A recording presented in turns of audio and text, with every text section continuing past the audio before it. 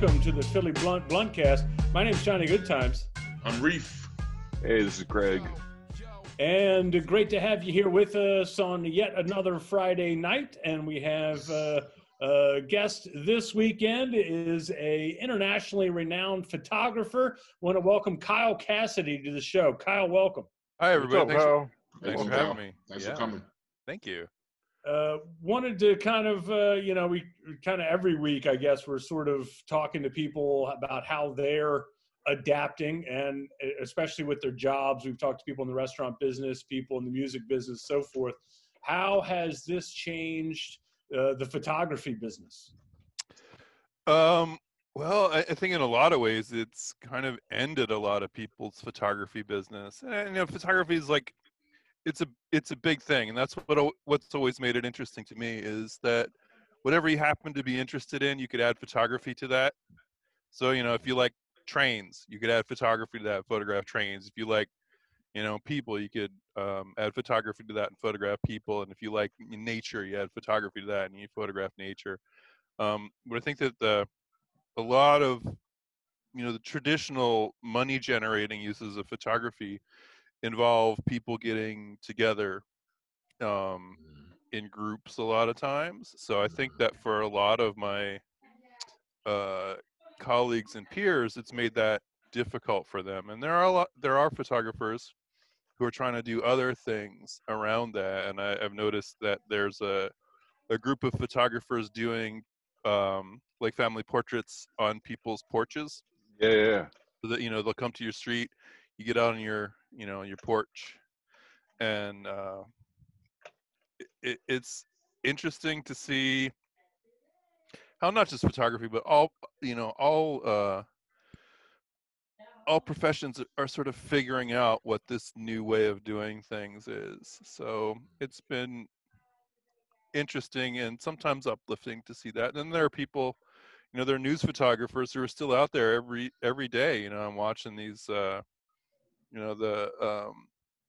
the broadcast from the White House, and there are the photographers there from the Washington Post and the New York Times, and everything's still making great photos and doing what they do, but doing it in a different way. I saw a really interesting picture of Mitch McConnell surrounded by like 6 photographers, and they're all 10 feet away from him, just in this circle taking pictures while he stands in the middle of this room and talks. So like things have changed, and the way that people are doing things have changed for sure. Now, if we get the okay that we're allowed to go back to normal, so to speak, do you think you'll jump right back into the mix, or do you think you might take some hesitation now? Because photographers are in the pit, they're up close and personal, getting the sweat on them, Yeah, for sure. I don't know that I'll ever be the same again after this. I was, Amen, man. I went to the local beer store like a week and a half ago, and I was in there and I'm talking to the bartender who I know, and I'm standing a good 10 feet back, and we're having a little conversation, and it was nice to sort of see another person again. And then other people walked in and they just like came right past me, and I'm like, I gotta get out of here, I'm having a panic attack. It's so nerve-wracking. It is. I don't know that that anything's ever going to be the same again. But one of the things that I've been thinking about doing is like, how do I adapt to this thing? And I was thinking that I would like to do because at the end of this, how are we going to remember this time apart? And upstairs, like hanging on my wall, I have my grandmother's air raid sign that was in her house during World War II.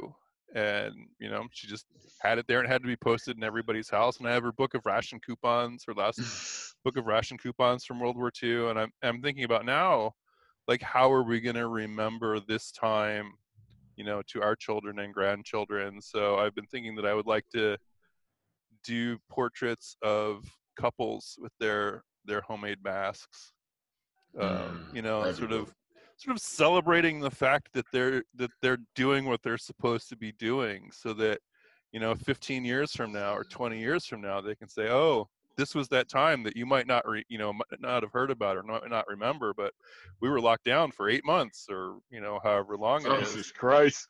Settle down. Settle down. Yeah. I mean, you look like you're enjoying it. You're all laid back like a bamboo chair. I mean, you might be looking for 8 months. It's a very realistic outlook, man. Unfortunately.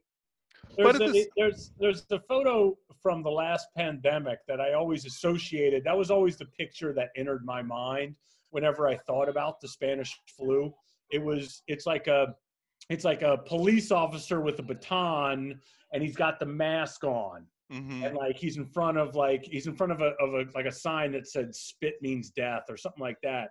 And I always that was always the image in my mind when I think about that. Like do you when we talk, all of a sudden it was always like, what could that have possibly been like? Whenever I'd see photos of Spanish flu, and to actually live it now, is there a part of you that's like, okay, I want to capture images that are going to be 100 years from now, what people associate with this thing?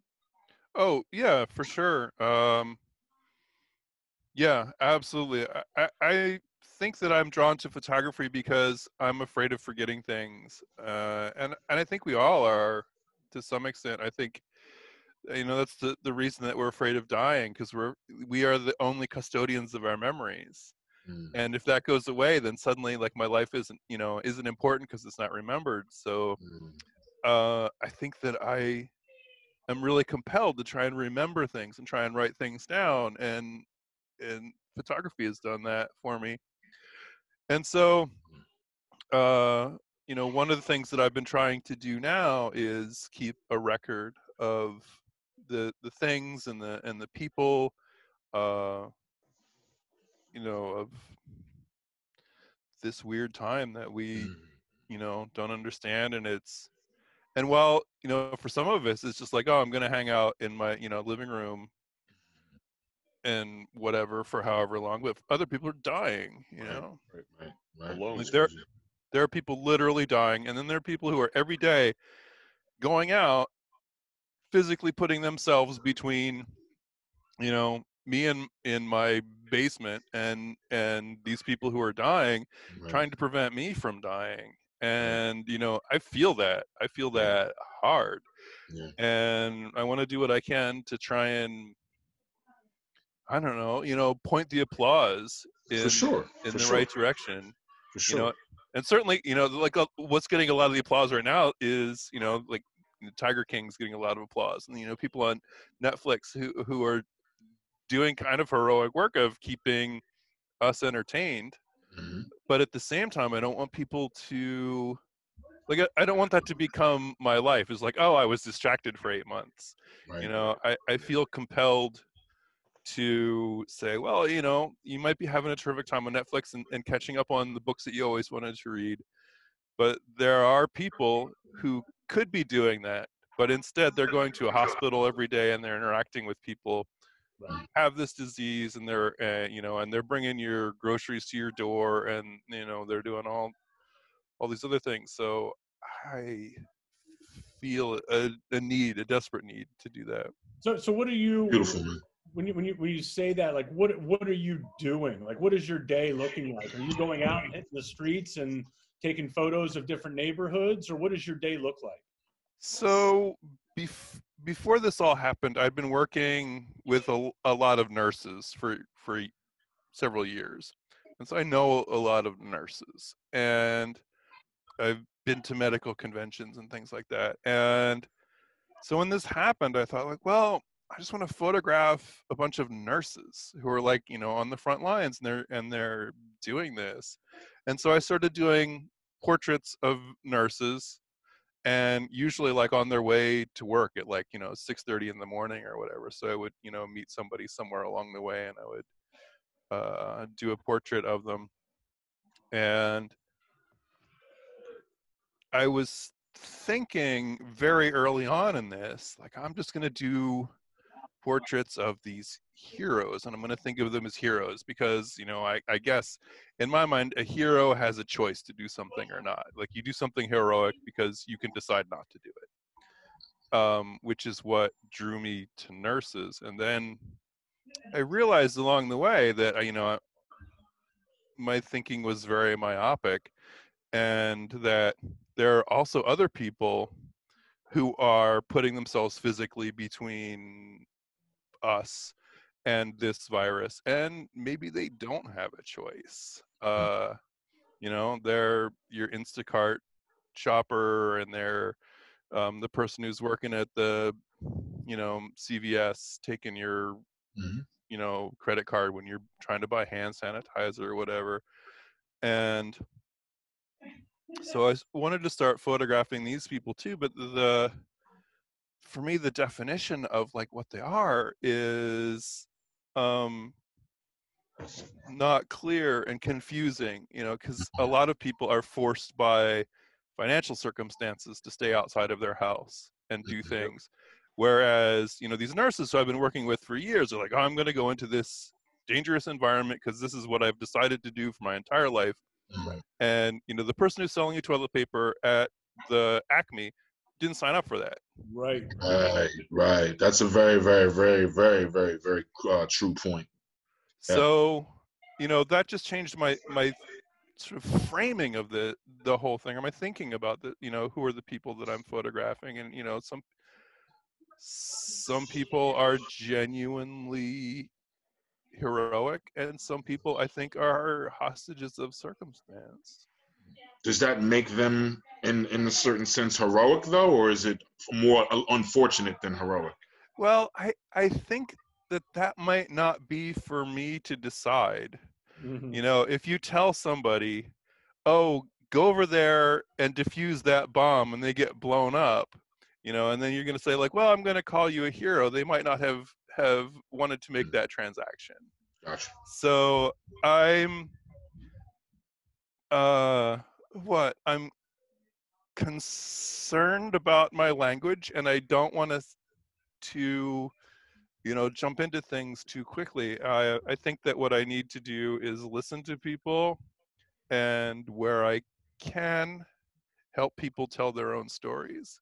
Mm. And I think that's what photography is very good at, like helping people to tell stories. Do you have people reaching out to you and suggesting people or careers or workers or?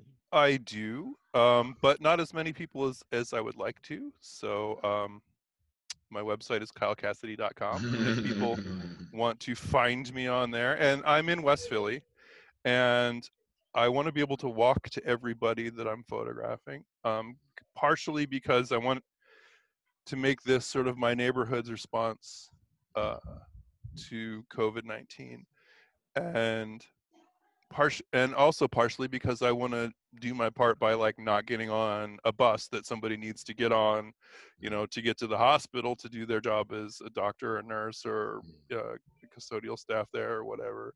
So, you know, if you're in or near West Philly and you think I should be photographing you, or somebody that you know, please certainly hit me up. Did, Now, did anybody did anybody see the visual today of the guy getting ripped off the bus because he yeah, didn't have a mask? yeah, it's crazy. Crazy visual, and then like you don't know who you're sympathetic towards because yeah, it's an overreaction, but then is it because SEPTA people are getting COVID and they're just trying to protect the driver and the other passengers? It's a whole confusing scene. Yeah, I mean, it was, you know, it was pretty heavy. I mean, the guy got, obviously it was overkill. You Yeah, know, let's be honest. I mean, you know, if the guy's, if you got to kick a guy off the bus, you can kick a guy off a bus. You don't need 10 cops to kick a guy off a bus. right. Yep. And also, I'd like to see, you know, eventually during all this in a society where they just kind of show up and have masks and gloves for you. You know what I mean? Like that, Right. that kind of Yeah. makes more sense to me. Yeah, Because yeah. they're all around each other. They don't have gloves on. Right. Like I was in the grocery store today. you made it less safe. Yeah, I was in a grocery store today. You think that 10 cops were going to show up and arrest or manhandle the people that were in the grocery store without masks? Right. No, they were going to do that to people that are on a SEPTA bus. Let's be honest. Right. They were gonna do it Yeah. to They're not people doing that at Whole that Foods. ride SEPTA who are a lot of times on the front lines of this whole thing because the lower middle class, and not to get too deep, but the lower middle class is the one they're the ones going to war for us. Right. They're the ones that are going into grocery stores, and they're the ones that are going into, you know, a lot of jobs that they have no choice and that's the people that you're going to have 10 cops around the bus. I was pretty heated about it, to be honest with you. Yeah, like I said, we just need we need to educate ourselves a little bit more about what is required where you go, because there have been times where I've gone into stores that required that you come in with a mask, or at least asked that you do. Some places don't. So it's becoming less and less about what you think, and more about have a set of rules that we all need to try to follow, because otherwise people are going to just keep being confused. I don't know if that guy knew or not that he needed to have a mask to ride the bus. Right. I don't think he knew. I don't think anybody did, because I think that rule they just passed like this morning or something. That's what was crazy about it. And also, why are 10 cops going to endanger their own safety standing next to each other, getting on a bus? You know, Right. I think that there are better ways to do something like that. Yeah. So once again, we're talking to Kyle Cassidy. Kyle's done several books of photography. He's done several photographic essays, and want to talk to you about a couple of the things you've worked on in the past, Kyle, as well as talk about what you're working on now. But, you know, one thing that you did that was really interesting and we're seeing now is there seems to be a lot of growth in terms of the purchase of guns. And you wrote a book, or you had a photography book about gun owners. Tell us how that came about. Yeah, that was I think it was 2004, and I was at a dinner party, and it was just after the election. This was the Bush-Gore election, and I think was it Bush-Gore? And Gore just lost. No, Kerry. It was Kerry. Yeah. Kerry had just lost. And I was sitting next to this guy who turned out to be a political operative, and he worked for one of the candidates, and he said, well, my job was to help wrangle the gun vote. And I was like, what? That's a job? Like, you can get a job doing this? And he said, oh, yeah. And he started talking to me about the things that they were doing to try and get gun owners to vote for their particular candidate. And I realized it wasn't something that I had thought about a lot, like why people owned guns. And I thought, oh, wouldn't it be interesting to get in a car, drive across America, and meet gun owners and ask them why they had a gun? And so I did that. I spent 2 years driving across. I think I wouldn't make it past like the second stop. You know what I mean? Probably be dead on someone's lawn. Yeah. But continue. And, so it turned into a very popular book called Armed America, Portraits of Gun Owners in Their Homes. Well, what was the reaction? I mean, that's a pretty radical thing, you can't just say I hopped in a car and I went across country and took pictures of people in their homes with their guns. Like, yeah, you knock on a door of a gun owner. I gotta think that's a little bit intense. Yeah, how did you get the people to participate, I guess? So, yeah, I realized I yada over a lot of that there. So when it first happened, I was like, oh, I looked in the phone book, and there were, 2 gun stores in Philly, and I was like, I'll just go to this gun store. I went to this gun store, and I was like, hey, can you, I'm an unbiased journalist. Can you introduce me to some gun owners so I can take pictures of them? And they were like, get out of here, Sarah Brady. And I was like, oh, man, I guess I got to be more careful. So I went to the other gun store, and I was like, I would like to buy a gun. And they're like, oh, we would like to help you. And like, one of the things that it was a big learning process for me. One of the things that I realized early on in doing this is I didn't want this to be a fish out of water story. Like, I didn't want this to be like, oh my God, they're hanging out with these crazy people, And so I bought a gun, and I started practicing like I was trying out for the Olympics. I was at the gun range 3 times a week, and I have every target that I ever shot there.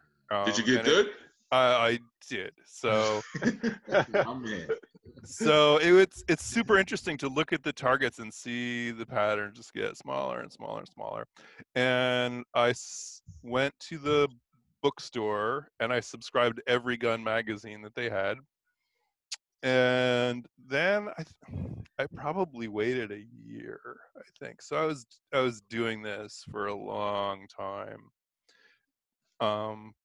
Before I finally started seriously asking people. And by then it was, you know, the first people that I talked to were people who I'd seen in the gun range, you know, 50 times or whatever. Yeah. So, and once I had like 10 portraits that I could show to people, and they could just flip through it and see exactly what I was doing, then it just got so much easier. Can I bring up this one? Let me see if Yeah. this screen share works, because this is one of my favorites of this one. You guys see that with all the Domino's pizzas in the back? Yeah. Wow. So that's Dan, he's a computer programmer. He was awesome. I really liked him. We spent a lot of time together at the gun range, and when I went to photograph him, my girlfriend at the time was with me, and I'd set up. He had that stuff set up when I got there, and I put my camera there. And I was like, "Let me just move these pizza boxes." And my girlfriend was like, "What? Are you crazy? Move the pizza boxes?" I was like, "It's kind of cluttering the shot."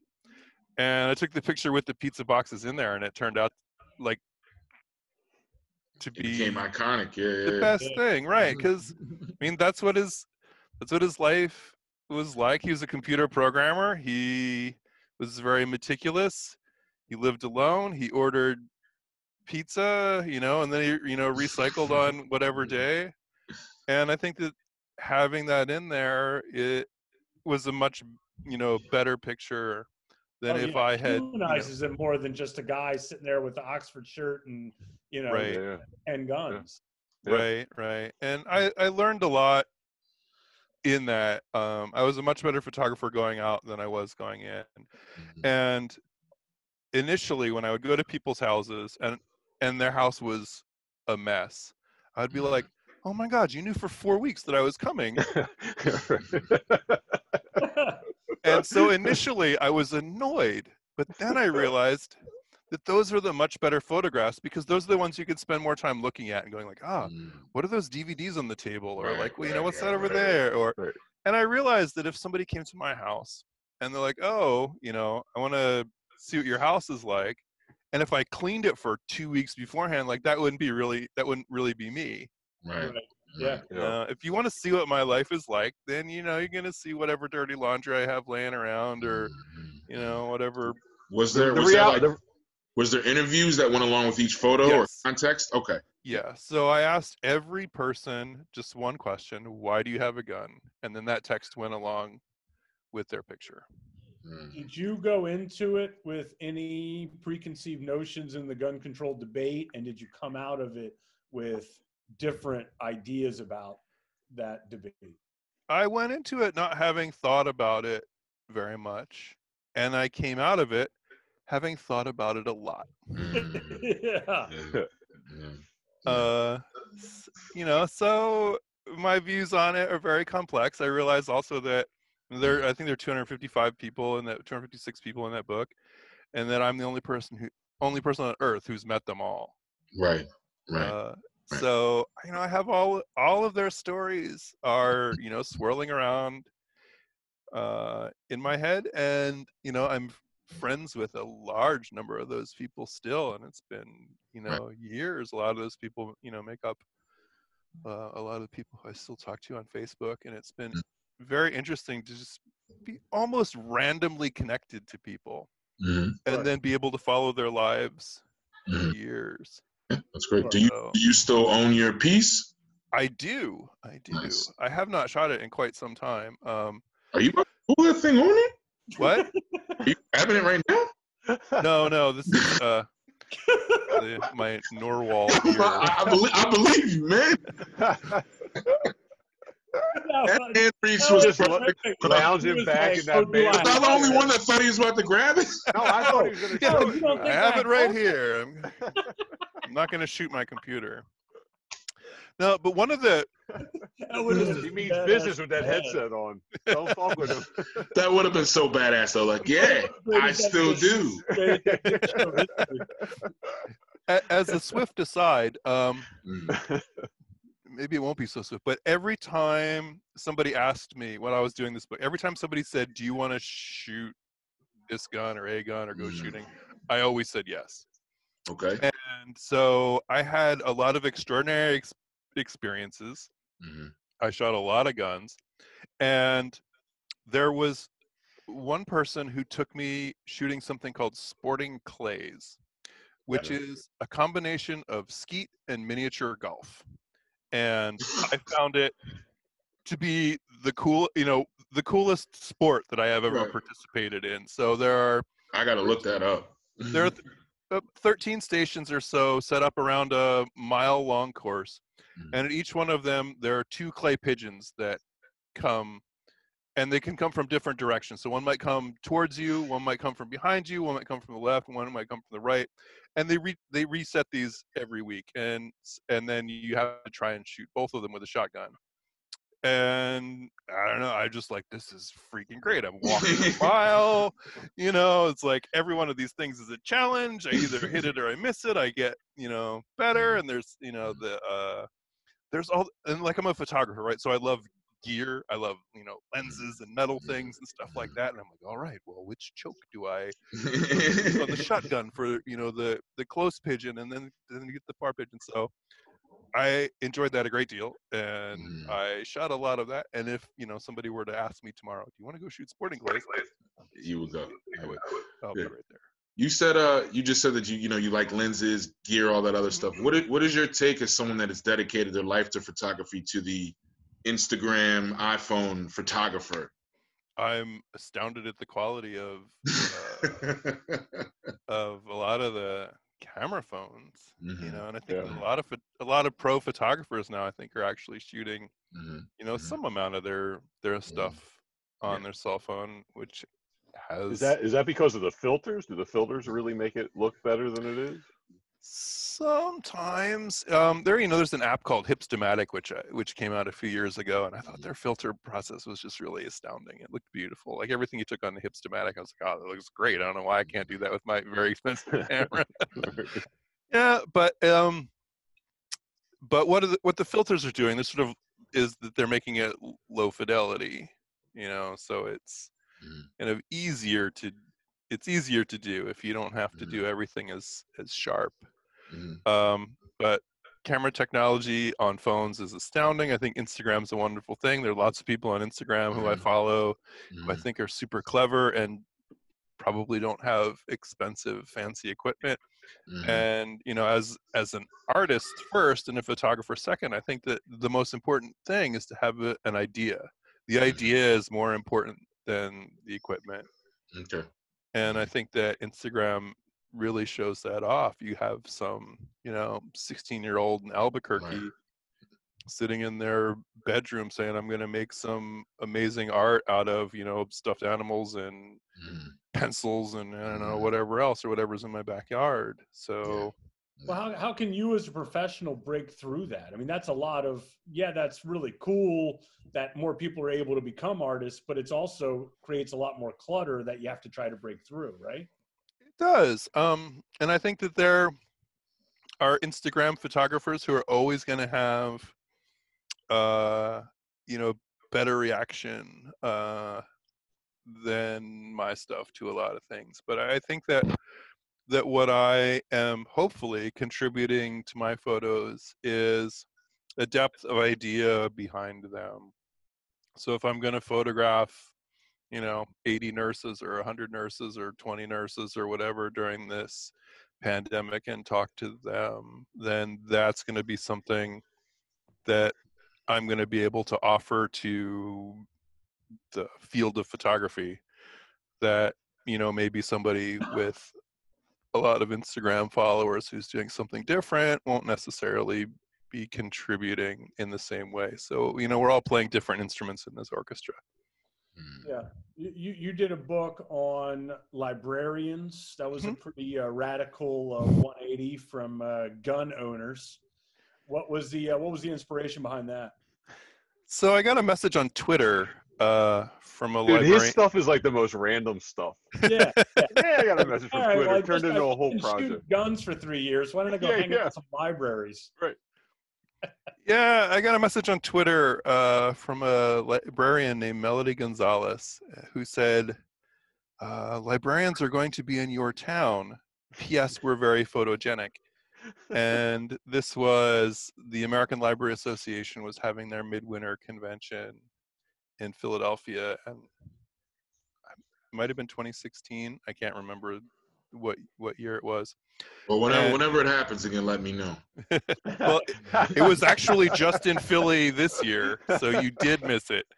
I'm one of those guys, you know. Yeah, Librarians, yeah. Nerdy, yeah, I like it, yeah. So I said, "Oh, hook me up," and I went, and I photographed 20 or 30, I can't remember exactly, librarians, and just asked them, what don't people know about libraries? And I wasn't sure what was going to happen In a second. with it. 16, I can't remember what. And I put this collection of pictures together with the interviews, and I sent them to Slate magazine. I was like, I thought this might be an interesting photo essay, and they printed it, and it went crazy viral. And I think for a while it was the most popular photo essay they had ever done, because people were sharing it, and they were suddenly remembering librarians who had meant something to them in their past, or librarians that meant something to them now. And then it turned into a book, and I spent another year and a half or so photographing more librarians. Maybe it was 2 years, and I ended up doing portraits of 300 librarians and doing interviews with each of them. And that's a lovely book. And I don't think that book is actually necessarily much different than Armed America. How so? Well, I think that Whoa. both of them, I'm just moving my legs, sorry. Yeah, I think that both of them are just they're just windows into a place. And I think as a photographer, you can either tell stories, you can help people tell stories. And so I think in both of those cases, I was just helping people tell their stories. But in the case, go ahead. Oh, one of the things from that book that I've learned through you is the importance libraries play in certain communities. Mm-hmm. And with them being shut down now for the most part, like that could be pretty devastating on some of the communities that you've learned about. Yeah, for sure. Yeah, when I was working with nurses recently, I had helped make a virtual reality film that trained people how to use Narcan, the opioid overdose reversal agent. Mm-hmm. And we tested it in some libraries during Narcan Day. And I went to 3 different libraries while we were doing that. And some of them filled up in the early afternoon when schools let out, with kids who were waiting for their parents to get done work because the schools let out earlier than work. And so, in some of those libraries where I was hanging out just recently, the libraries were performing, not necessarily the job of babysitter, but they're performing a valuable function in between the school and work life of a parent. So the parent could say, I will pick you up from the library because I get done work an hour after you get done school. And that's something that I think we don't typically think that libraries do. We think that libraries give out books, and libraries do sometimes give out books, but there are libraries all around the country doing so many other things apart from giving out books. And libraries are giving out things right now during this pandemic, even though they're closed. And I have been using the Philadelphia Public Library every day since the pandemic started. I've been taking out audiobooks using their app Libby, which is made by Overdrive. Good info, man. So I'll take an audiobook out every night, and I will listen to that audiobook. They also have movies. There's an app called Hoopla, which your library with Philadelphia Free Library also has, and you can take out comic books through Hoopla. Oh, wow. Yeah. So if you want to read a comic book, you could get the whole subscription and read it on your iPad. You could read it on your phone if you wanted to, and you could read it on your computer. And there's this comic book technology that will zoom into panels if you want, so you can have each panel fill the whole screen, so you don't need a giant monitor to view it on. Yes. So I mean, I think it's important that knowledge get out, right? Because I think that we have a segment of this country that wants to basically destroy anything that's run by the government, and including libraries. I mean, I'm sure there's got to be a movement of people that are just furious that libraries exist. Oh yeah, for sure. In fact, in my book, which is called "This Is What a Librarian Looks Like," there are a number of chapters that I wrote about specific things that libraries were doing, and then there are a number of authors who also wrote essays about how libraries were important to them. So Neil Gaiman wrote an essay, and Jeff Vandermeer, who wrote Annihilation and Born, wrote an essay. George R.R. Martin, who wrote Game of Thrones, wrote an essay for it. Amy Dickinson, who's Asking Amy, the advice columnist, she wrote an essay for it. But one of the chapters is about a small library, the M.N. Spear Library in Massachusetts, that had an opportunity to increase the size of their library. They're one of the smallest libraries in America. And the state said, if you can get $100,000, we'll give you $100,000. I'm not sure the exact amount. And you can, build this new library. And the city said, all right, so we're going to put this 78-cent tax on everybody in the town. And the town flipped out, and they're like, no way, we are not going to do this.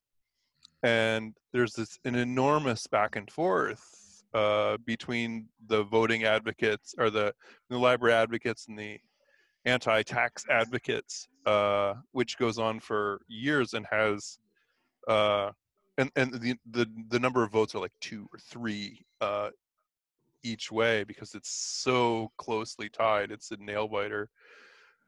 But I was surprised at the number of people who were not happy about supporting libraries, and I realized that when I was making this book, that this book is not for librarians. It's for that uncle at your Thanksgiving dinner who's complaining about libraries. Like, that's the person. Which is a really weird thing to complain about, man. Right, yeah. But man. So this library, the M.N. Spear Library, since their space was so small, their librarian was thinking, well, what can we offer it, because we have such a tiny building? And she noticed that the city owned like 50 square feet of beach space on this big lake in town, which was overgrown because they didn't use it as the public beach anymore. They used the other side of the beach. And so she got a grant together, and she got a bunch of kayaks, and you can borrow a kayak from the library. You go to the library and you give them your library card, and they give you a life jacket and a paddle and a key. And you go to the lake and you unlock one of these kayaks, and then you can paddle around all day in the kayak. And a kayak is something that's like fun to use, but like you don't need to own one, because you're going to use it 3 days a year, or 5 days a year, or 10 days a year. You're not going to use it 365 days a year. Right. So that's one of the things that libraries are really good at, is like buying expensive things that you don't need all the time, but it's great to have available for you. Yeah, totally. All right. Well, we ready to take it to the blunt? Yeah. Take it to the blunt. All right. We're going to take it to the Philly blunt. We're going to hit you rapid fire questions, rapid fire answers. Oh my gosh. All right. Here we go. Let's get it started. What are you reading right now? House of Leaves. House of Thieves? House of Leaves. Mark Zelanduslo, whatever. It begins with a Z. You mentioned Def Leppard in your email. What is your favorite Def Leppard record? hysteria, pyromania, or high and dry? And yes, I did Google those. You certainly Googled high and dry. So it's pyromania because that's the only one I bought when I was in high school when they were popular. This one looks like it has the coolest cover. So, well, let me tell you something. I was at. It's the blunt, man. Yeah, I know, but I was at Live. We're talking Def Leppard. I just want to say. Here we go. I was at Live 8, and there was every artist. There was Fresh Prince. There was Jay-Z. There was, I mean, all the way to Jars of Clay. Whatever your music was, they had your man there. And freaking Def Leppard was the best out of all of them. They flew the roof off of Live 8. And if anybody was there that will back me up on that, I'll tell you right now. No one's backing you up. I saw them in their heyday. They weren't great. So I've known Kyle has photographed a lot of bands for me and other bands throughout the country. Give me a musical artist or band you wish you could photograph. Rammstein. Oh, yeah? Yeah. I'd love to photograph Rammstein. With the flames and the fire? Yeah, I'd be like, why don't you guys like strap lawnmowers to your chests and crash into each other? And they would say yes. So while we're on quarantine, what are you watching that you recommend somebody else watch? I just discovered yesterday for some reason that there was a Terminator movie that I didn't know about, Terminator Dark Fate. And we watched it and I was like, this is amazing. It was great. Terminator Dark Fate was wonderful. I haven't been binge watching stuff because I feel like I just don't have that. I don't have the time to give to binge watching something. Right.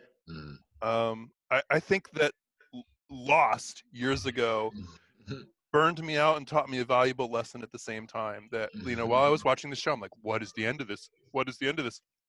When I got to the end, I realized that they didn't know in the beginning what the end was. Yeah. So like, It's if you don't know what the answer to the mystery is, don't hook me up in your nonsense. Right. Yeah. So I have not really binge watched anything during this. I watched a few movies. All right. Watch Tiger King. Go ahead. Oh my gosh. Do you prefer pool or air hockey? Oh, good question. Yeah, I bought a pool table once because the thrift store had it, and it was a great thing when I got it, and it was also great when I finally got rid of it. Yeah. It's pretty cool in the beginning. You stand there with the pool stick and you look cool. Yeah. I think pool probably rather than air hockey because You look cool sharpening it. Yeah, I'm a slower person. Yeah, I think Pool. Okay. Scotch or bourbon? It totally depends. Nah. Pick an answer. Well, I love the Lefroy 10-year-old single malt Islay Scotch. I mean, if I could have one thing to drink, that would be it. But I mean, if you get a mediocre Scotch and a mediocre bourbon, in fact, in our house, we call it skirbin when you have some mediocre Scotch left and some mediocre bourbon left, and you just put them together in the same glass. So it's like, what are you drinking? And you say skirbin. It means there was, a half inch of each. That would be the start of a dark night for me, man. Well, you only do it when there's none left. You don't start out that way. All right, okay, I got you. You end with it, and then you go to bed. That's right. Yeah. So I had 3 beers and some skirbin and went to bed. Who was a teacher that changed your life? Josephine Duggan. She's my 6th grade teacher. She was fascinated by Egypt. We did a semester on ancient Egypt. We did a play where I played King Ramses. It was an Egyptian funeral, so there was a. I mean, you look just like a Ramses when I think of that. Yeah. And we went she took us to the Museum of Archaeology and Anthropology in Philadelphia, and we saw the Sphinx there, and we saw the mummies there, and my life changed like in that year. And if it wasn't for her, I probably wouldn't have done many of the things that I did. And I did end up going to Egypt and photographing Zahi Hawass for a magazine article and going inside the pyramids and spending a week there with archaeologists. And she gave me a Christmas ornament. She gave everybody in the class a Christmas ornament, and they had our names engraved on them. And to this day, the only Christmas ornament that I am actually interested in putting on the tree is the one that she gave me with my name on it. That's awesome. And then my wife can decorate the tree however she wants. Yeah. Cool. She sounds like an awesome teacher, man. She's very good. She's still around. Cool. Am I up? Yeah. What is the context of the oldest personal photo that you own in your possession? Oh, wow. Obviously not going to ask you to go find it, but like. Yeah, I'm sure it must be a picture of somebody in my family. My grandfather had gave me my first camera. Yeah. And taught me. He was an engineer, and he was very interested in f-stops and apertures and film speeds and the very engineering precise things of it. So I'm sure it was a picture that I took of a family member, and I'm sure it was on a tripod, and I'm sure it was very sharp and probably completely devoid of any emotion or character. Yeah. I just want to add, because I know we're just trying to wrap up, but my grandmother, my aunts, they all have these like just trunks full of old photos, and that's something that I'll never have, and I kind of regret that times change, but I think it's so cool to look through those photos, man. Like that's one of my favorite things to do whenever one of those photo albums come out, You have a phone full of photos. Yeah, it's not the same. It's not this that feel and smell, Yeah. So go ahead. This is why, though, I want to do portraits of people with their masks on, so that when your grandchildren are looking through your photos, they'll say, "Why are you wearing this mask?" And you say, "Let me tell you about the fall of 2020." Yeah. So can you to capture this moment? Can you take a picture of me and the mad scientist with our mask on via Zoom? I wouldn't count that. Okay. Yeah. Because I'd want to control the light and whatever. But we could certainly we got filters that'll handle. Never mind. We'll do it with filters. But we could say like, oh, we're gonna meet in Rittenhouse Square, and do it there. So I've been thinking of like ways that I could offer that to my neighborhood and say like, I'm gonna pick a place, meet me here. You stand way over there. I'll stand way over here.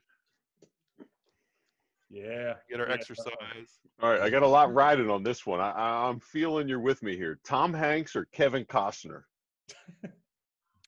So, I think Kevin Costner's just out the window.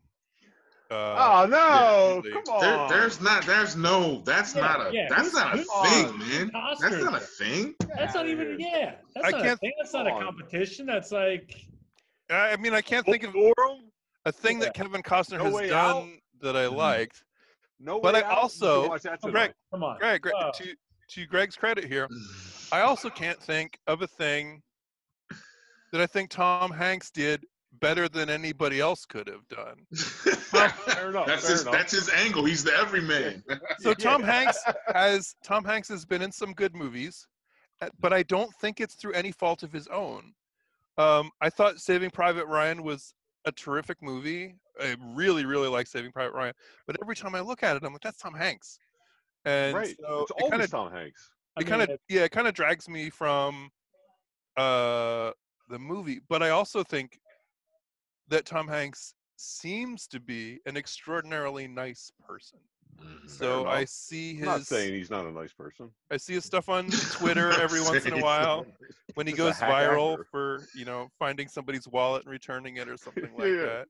Yeah. I mean, honestly, that's like saying who do you like better, Babe Ruth or Cesar Hernandez? I mean, it's Tom Hanks is like Babe Ruth. What's the question? I mean, really. Let's give me a Kevin Costner. Obviously, you guys are not familiar with Costner's full catalog. I think this is a perfect place to end. Yeah, I think so. With me and Greg angry at each other about Kevin Costner. Yeah, per usual. Yeah. It doesn't take much. All right. Well, thank you so much, Colin. Can you give us your shout out your where people can reach you, where people can see you? Yeah, you can find everything at kylecassidy.com. So my Instagram, everything's Kyle Cassidy. So Instagram's Kyle Cassidy, Twitter's Kyle Cassidy. but it's all. And if you happen to be a nurse or a doctor or somebody in the healthcare profession who I should photograph, please hit me up. Or if you're doing something else that in 50 years people should look back and remember, please let me know about it, and I would love to photograph you. Thank you. Cool. Awesome. Appreciate your time, man. Thank you so Thanks, much. Kyle. That's great. Appreciate you. Yep. Take it easy, man. Thanks. And this somehow.